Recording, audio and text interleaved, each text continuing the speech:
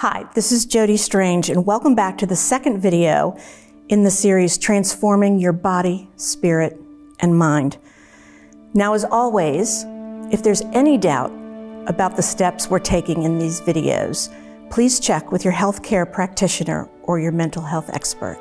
So if you haven't seen the first video of this series, I'm going to ask you to go back because the success of this series depends on each video building upon one another. So for those of you ready to take the next step, let's take a moment and celebrate the fact that we are no longer standing still.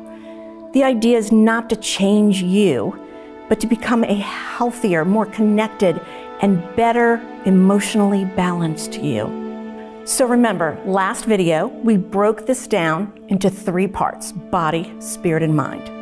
So let's talk about the body. Last time, I said just drink more water. This time, I'm gonna suggest you drink 3 8-ounce glasses of water each day. Now you can drink more, yet for this month, let's just concentrate on that goal of 3 8-ounce glasses of water a day.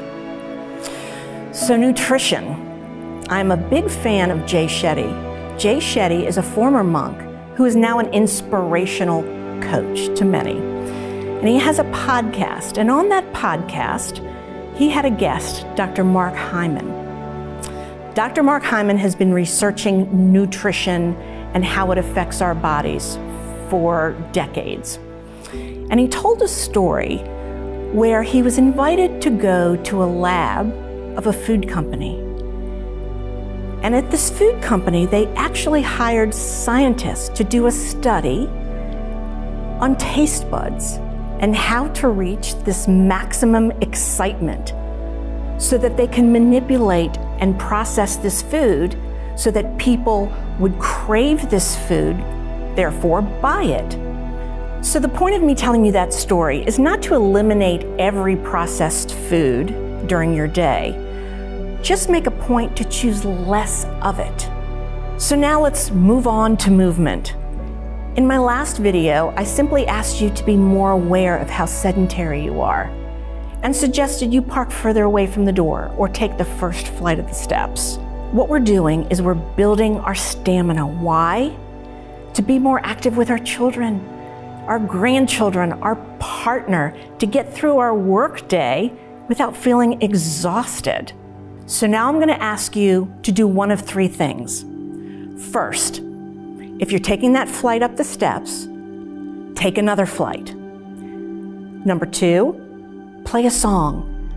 Either get down and funky, march to the beat, but whatever you do the whole song and move to the end.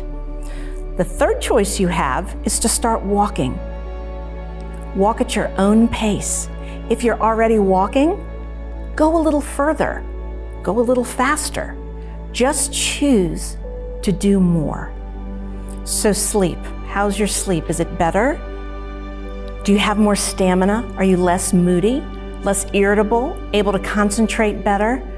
If not, go back to the first video and revisit that section.